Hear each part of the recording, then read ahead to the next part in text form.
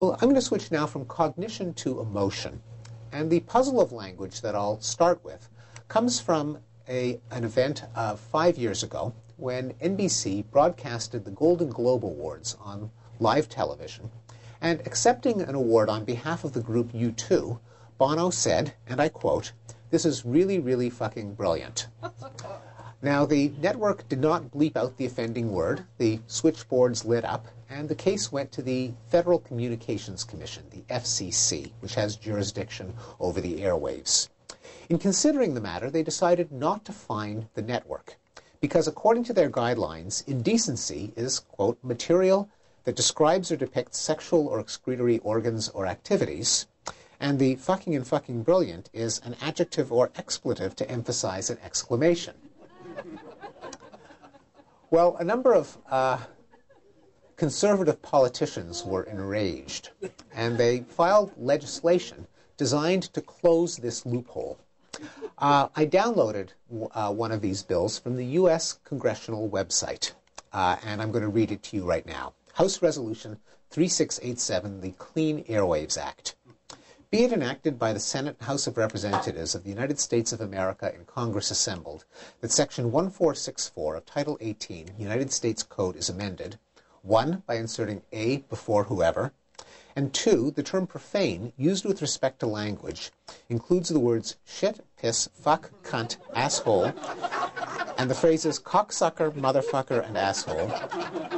Compound use, including hyphenated compounds of such words and phrases, with each other or with other words or phrases, and other grammatical forms of such words and phrases, including verb, adjective, gerund, participle, and infinitive forms. Unfortunately, the fucking and fucking brilliant is an adverb, and that's the one part of speech they forgot to include on the list.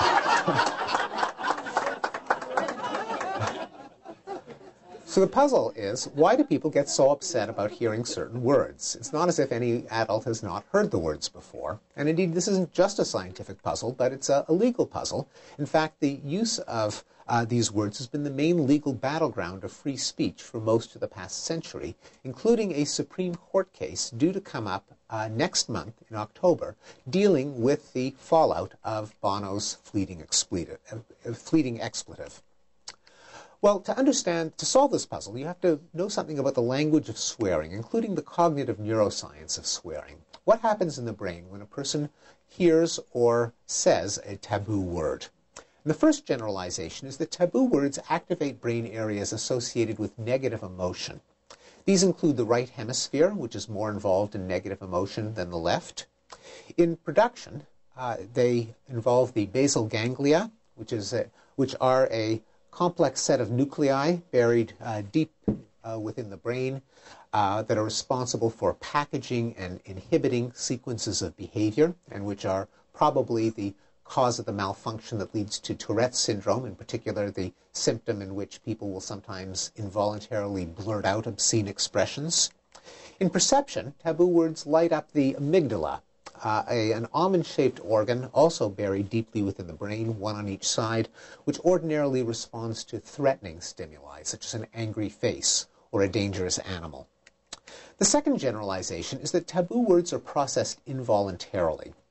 You can't hear or read a taboo word without registering what it means, including the negative emotion that clings to it. That is, you can't treat a taboo word as just a buzz of sound, nor can you treat the printed version as a bunch of squiggles on a page.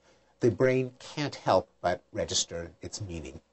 Now, when psychologists want to show that something is processed automatically by the brain, they use a technique called the Stroop test. It's familiar to every psychology undergraduate, and it's been the subject of more than 4,000 scientific papers. But it's really rather simple. The task is simply to name the color in which each word on a list is printed. That is, don't read the word, just look at the ink that it's printed in and name the color of the ink. And I'm going to try it with you right now. For every word that I flash right now, simply say aloud the color in which the word is printed. Okay? Red.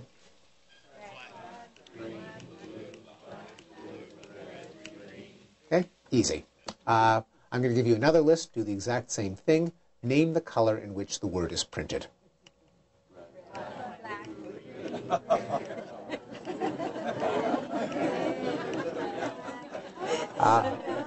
Much, much harder. That's because the word is printed. The word spells out a color that differs from the one that it's printed in, and you can't turn off the circuit in the brain that actually reads what the word spells out. Well, here's a third version of the Stroop test. Different words, same task. Just name the color in which the word is printed. Black. Green, red, blue, green. This is the experiment was done by Donald Mackay at UCLA, and people are slowed down in this version of the task almost as much as when the word spells out the wrong color. What this tells us is that we can think of swearing as the use of language as a weapon to force a listener to think an unpleasant or at least an emotionally charged thought. And that divides the puzzle of swearing into two puzzles. First, what kinds of concepts trigger negative emotions in the minds of listeners? And why would a speaker want to trigger a negative emotion in the mind of his listeners? And I'll discuss each of these in turn. Let me start with the content of swearing. Anyone who speaks more than one language knows that the literal meaning of swear words differs from language to language. If you translate the swear words of one language into another, it doesn't quite have the same effect. Nonetheless, scholars who look at taboo words across the world's languages note that they fall into a small number of categories, each of them associated with a negative emotion. There are many taboo words, for example, for supernatural beings, such as our own curses, damn, hell, and Jesus Christ. These have lost a lot of their wallop, but they are still potent in traditionally religious societies, such as many Catholic societies. I grew up in Quebec, and in Quebecois French, the worst thing that you can shout out is accursed chalice. As I said, loses something in translation. And these words evoke the emotions of awe and fear at the power of supernatural entities. There are many taboo words for bodily effluvia and the organs that secrete them. You all know what they are. I don't have to read the list. And it's not surprising that we have strong emotions in response to these words, because epidemiologists tell us that bodily effluvia are major vectors of disease. Many parasites and infectious diseases are spread by hitching a ride on human excreta. We've evolved an emotion that protects us against this route of infection, the emotion of disgust, and that's what these words can trigger. There are many taboo words for disease, death, and infirmity themselves, as in the old curses, a pox on you, or a plague on both your houses, or the curse in Polish and in Yiddish, cholera. In fact, there's even a bit of taboo that clings to the name of our most dreaded malady, cancer, and one often reads in an obituary that so-and-so passed away from a long illness. Both the word die and the word cancer are considered taboo, and they're replaced by euphemisms. And that's because these words evoke the emotion of dread at death and disease. There are many taboo words in many languages surrounding sexuality. Again, you all know the English ones. I won't read them aloud. And at this point, many people ask, well, how does this fit into the theory that taboo language evokes negative emotions? Isn't sexuality a source of mutual pleasure? Well, it can be when it's done between consenting adults, but there's a much wider range of circumstances in which people are involved in sexuality, such as exploitation, illegitimacy, incest, jealousy, spousal abuse, cuckoldry, desertion, feuding, harassment, and rape. It's not surprising that people the world over should have strong reactions when it comes to sex, which we can call revulsion at sexual depravity.